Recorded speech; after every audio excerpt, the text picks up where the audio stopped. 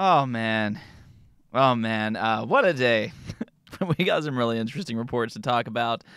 So, PlayStation's new game just came out, Concord. I don't know if any of you all actually remembered that it was going to release today, but it did. And we've got the numbers, which is, well, it's something, all right. So we're going to talk about just how big of a flop this game actually is. And then we're also going to talk about Avowed once again, because a new report came out about that and its frame rate. But I'm going to tell you right now that the reports going around are maybe jumping the gun a little bit and are frankly wrong in how they're wording things. So we are going to talk about both of those situations today. Fun times ahead. But let's just go and get right to our first topic of the day, starting with Wukong. And the reason I want to start off with this game is because I think it's just such a fascinating, albeit a frustrating situation. And what I mean by that is there is this conversation around this game that quite frankly has nothing to do with the game, has nothing to do with the quality, or how good it is. No. We're not allowed to enjoy games anymore. That's apparently a taboo. And in the case of Wukong, there's a certain group of people out there that views anybody who likes this game as a bad person, because the studio that developed it didn't conform to their line of thinking or their ideology. Now, if you've been paying attention this past year, you might know some of the hit pieces that's gone around this game to kind of, hurt this studio, which, by the way, those claims have already been debunked, but we're going to ignore that for right now. But it's been very interesting this past week because we know all too well that Wukong has been lighting up the charts over on Steam. And even more so, we just got a confirmation that it's already sold more than 10 million copies worldwide. That is absolutely insane. I mean, it's quickly becoming one of the most successful games this generation. And yes, the majority of that comes from China, which there's nothing wrong with that, by the way. I don't know why people are even acting like that's some kind of problem. I don't know, man. People are insane to me. But it's also doing very well in the West because, quite frankly, it's just a good game. And again, you would think that people would be happy about this, that we got a good game that's selling well. You would think there would be some kind of joy. But no, instead, that's not allowed. Instead, we have to be miserable, I guess. There are certain people out there that are mad about this situation. You can actually see some of that on this website here. And you can just kind of smell the disdain from the person who wrote this. Because they wrote, Black Myth Wukong's shameless lack of diversity is attracting the wrong type of fans. I mean, are we really going to do this? We're really going to devolve into another petty debate because something doesn't match your idealistic views. Now, I feel like I shouldn't have to explain this to people like they're toddlers. But you know what? Here we are. And I feel like it needs to be said. Wukong was developed by a Chinese studio and is based on a popular Chinese novel from the 16th century about a monkey man. I mean, are we honestly expecting a lot of diversity in a game like this? Like, honestly. Because if you were, I think you might be the problem here. Not everybody else, but you. See, the thing is that diversity is fine. There's nothing wrong with diversity in specific. But just like everything else in life, there is a time and there is a place. And in this case, Wukong is an established story based on Chinese culture. Now, if this was an American developer, yeah, sure, there might be some changes. It might not have been as successful, probably not anywhere close for that matter, but in this case, this is created by a Chinese developer. They have a lot of passion for what they're doing, and there's zero reason for them to change a beloved story based on their own culture or to change characters for the sake of meeting a forced quota. That does absolutely nothing for the quality, and instead, what that really does is it alienates the original fans, and it takes people out of the experience because it doesn't match the setting or its history. Like, I feel like I shouldn't have to explain that. You know, if a game's set in Japan, I expect a bunch of Japanese people. If a game is set in China, I expect a bunch of Chinese people. If a game's set in Africa, I expect a bunch of African people. In the case of Wukong, I expect monkey people. Yet this debate here keeps popping up in places where it really shouldn't be. What I want to say here, though, because let's ignore all of the the ridiculous controversy. What I want to say here is congratulations to Game Science for the success that they've had in Wukong. It's well-deserved. They made a good game, which is what we should be talking about. And I want to celebrate the fact that a big AAA game from a place that we don't usually see games like this from is seeing worldwide success. Big congrats to you all, and I hope this is just the first of many, many more to come. Big congrats to you. Now let's go talk about something else, though, and this might come as some surprise, but Striking Distance Studios already has a new game plan for October 31st. Now, if you don't know who they are, this is the studio behind Callisto Protocol, and they've been working on a roguelike spin-off by the name of Radacted.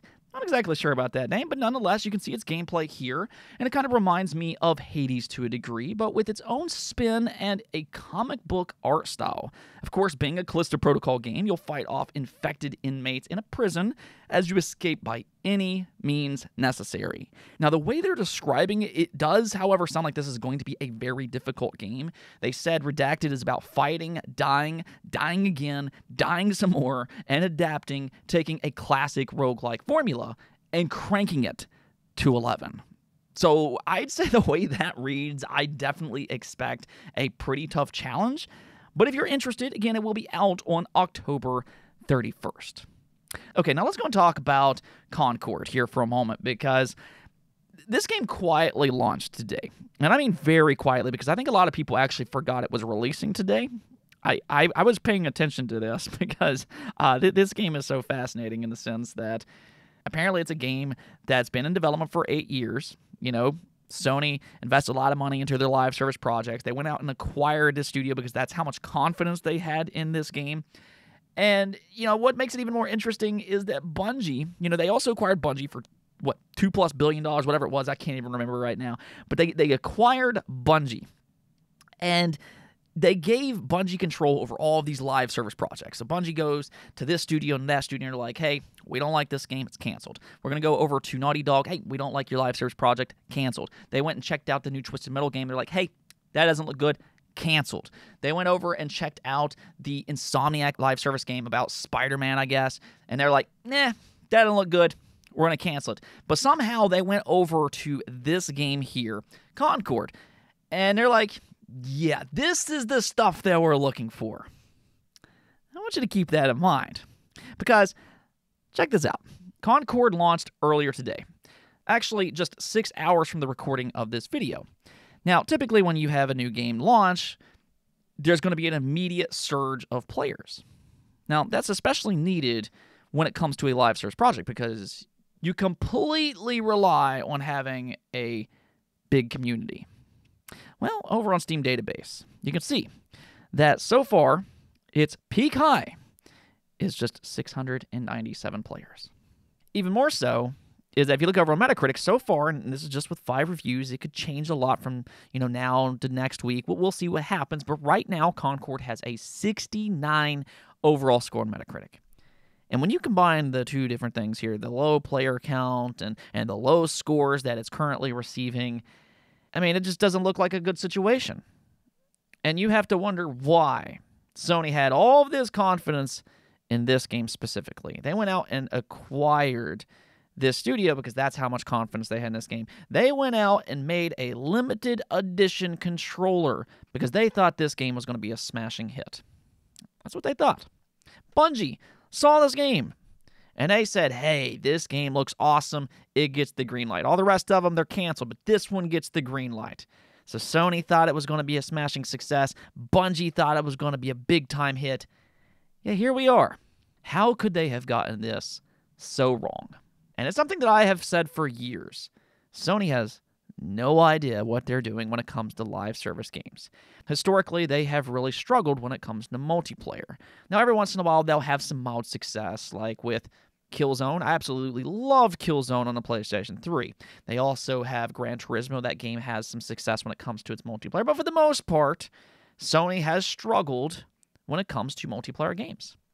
They just don't know what they're doing with this type of stuff. And that's why I've been critical of their decision to go away from their single-player games. And this is directed specifically at Jim Ryan. Thankfully, he's retired. Hopefully, Sony's new leaders are not going to go in this direction. But with Jim Ryan, he believed in live service so much that he decided, well, I'm going to increase our budget for live service games and the sacrifice of our single-player output.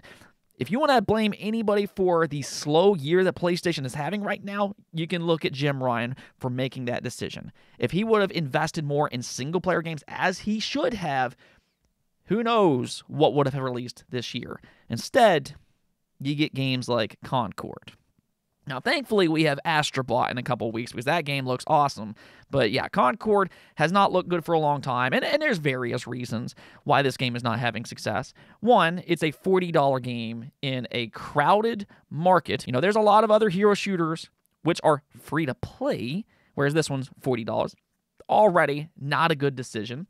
And another thing, you're making a hero shooter. How about making some characters that people actually like? That's one of the big reasons that Overwatch has had as much success as it had. It's also not a unique game. From what I've heard, it's not a particularly bad game. It's just, it doesn't stand out in any shape or form. It's just a very generic game in a crowded market, and that's not what you want to see.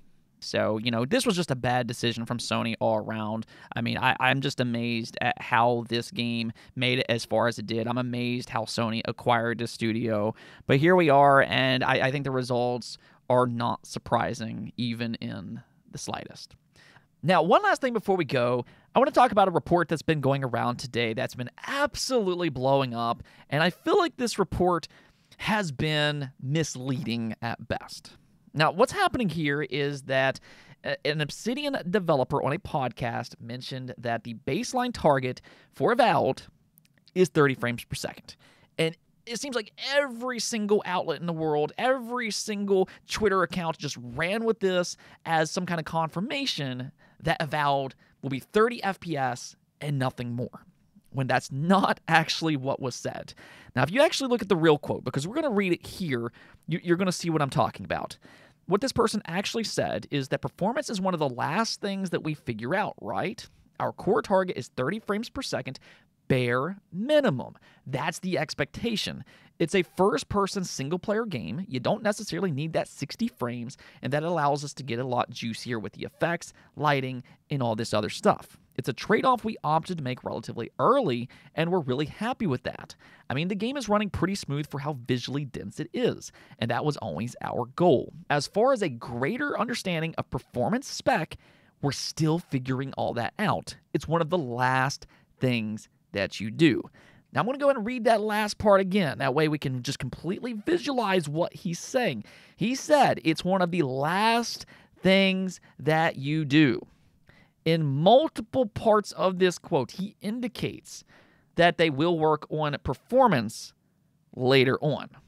He suggested that multiple times. Yet, all of these outlets, all of these Twitter accounts, they ran with this story as some kind of confirmation that it will be 30 frames and nothing more. This is the problem that I think people have with reporting. You have all of these journalists, you have all of these Twitter accounts, and all they're looking for is clicks. They want as many clicks as they can, and a lot of times negativity drives that. Accuracy for these accounts are not the most important thing. And let me be clear about something. I'm not saying that Avowed will have a 60 FPS performance mode. I don't currently know that one way or the other. All I'm saying is that this statement here doesn't confirm that it will only be 30 FPS. And in reality, what this person actually did is say, you know, we have this working at 30 FPS right now. That's been our target all along. But later on, we will look at performance and we'll scale things back and see what happens from there. If anything else, we could kind of view this as maybe the real reason that they delayed Avowed. I mean, it is possible, but yeah, there is definitely no confirmation with this specific statement. I think everybody needs to just kind of cool off and see what happens from here. But I will be very interested to see if Microsoft or Obsidian comes out and clarifies what they meant by that, because this has definitely been a very negative story that's been blowing up online today. So we'll see if they come out and maybe dispel this a little bit, or if they just kind of let people run with it until they can confirm one way or the other if they will have a 60 FPS mode. Anyways, though, that's going to be it for this episode. Today was a little bit different. There was no scripting. I just kind of, spoke from the heart. Hopefully this turned out well. But until next time, subscribe and peace out.